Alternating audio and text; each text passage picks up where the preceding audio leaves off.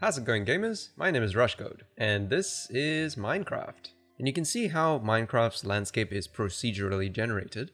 So over the next few videos, I'm going to try and recreate this using what I know in Unreal Engine. It's a big project, and I am not going to make anything nearly as spectacular as Minecraft itself, but I do think I'm finally ready to learn how to make a basic version of this. So I got to work and draw up a roadmap for what I think is going to be the stages to making the landscape. I figured the first thing I need to do is know how to make one block and multiple blocks before I get on to making an entire world. So this video is about the first two phases. And you can see here some of the scribbles that I made for building phase 1 and building phase 2. It was kind of messy, but it really helped in planning out what I was going to do in Unreal Engine. Jumping into Unreal Engine, the first thing I made was the control pawn that I would be able to maneuver around the world using the basic stuff that I covered in a previous video about how to make a pawn that can fly around in the world. And then I got to work on phase 1 and 2, so first I fixed the input mode so that I don't have to click the mouse every time I jump into the simulation. And then I did something here called generate block bool array, which is a custom function that I made specifically for phase 2 onwards. So we'll come back to this in a second. And using a sequence node connected to the event begin play, I essentially did all of these one at a time using the pins 0, 1, 2, etc. So going into phase 1, we have spawn 1 block, where it's basically just spawning an actor, which is a grass block in our case. And I also opted to changing the color a little bit. So when you run this, this is what it looks like. And you can see that while it has a block,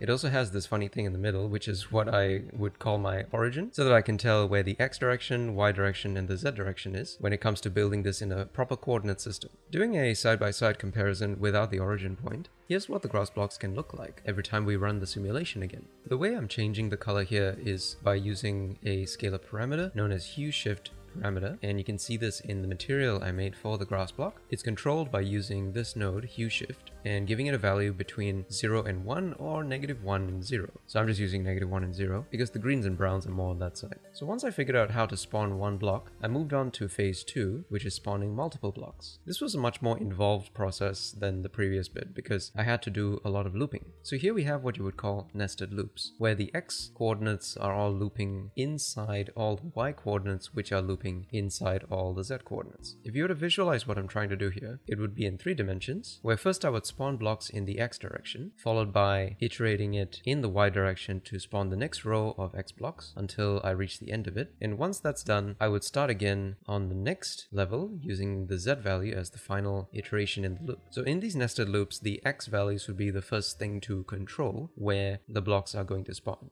I made the first and last index 0 and 2 for all of them, which means it's going to spawn blocks that are at coordinates 0, 1, and 2, meaning we're going to have a 3 by 3 by 3 chunk of cubes. In terms of generating actual blocks, I actually go through this process where I generate something called a block index, which helps me decide if I want to spawn a block at a particular coordinate or not. And if I do, then I go on to merge the coordinates of the block, because originally they are just separate X, Y, and Z values, and I need to actually merge them or convert them into a vector and multiply by 100 because of the scaling in the map. And when that's done, I would go into spawning the block. And this is simply just the same thing as before in phase 1, but I've put it into a function of its own. So you can see here it would spawn the block and then create a hue shift. I'm going to switch this off first just to make sure everything spawns so you can see what it looks like. So you can see here we successfully spawned a 3 by 3 by 3 chunk, and I randomized the colors a bit so that it's easier to see the distinction. If I were to run this again with the point of origin, this is what it looks like. So the point here would be 0, 0, 0, and the red is the X direction. So the blocks would have spawned in that direction first, followed by the Y direction to spawn the next row and the next row, and then it moves on to the next layer using the Z direction and repeats the same thing, spawning all of this in the X direction, followed by the next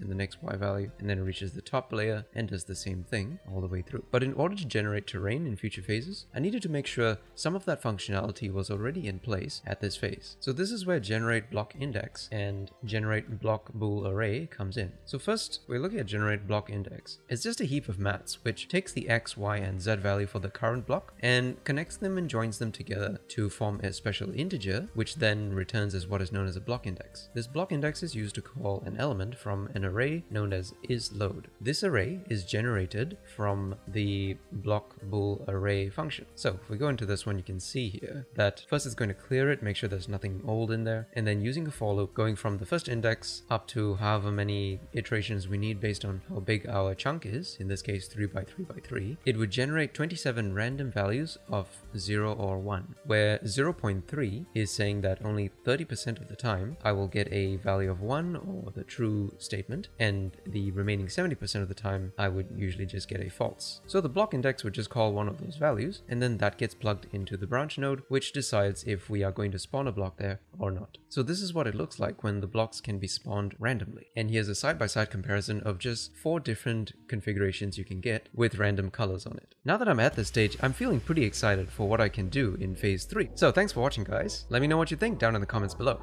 And if you liked it, smash like, hit subscribe, and I'll see you guys in the next video. Rushcode out!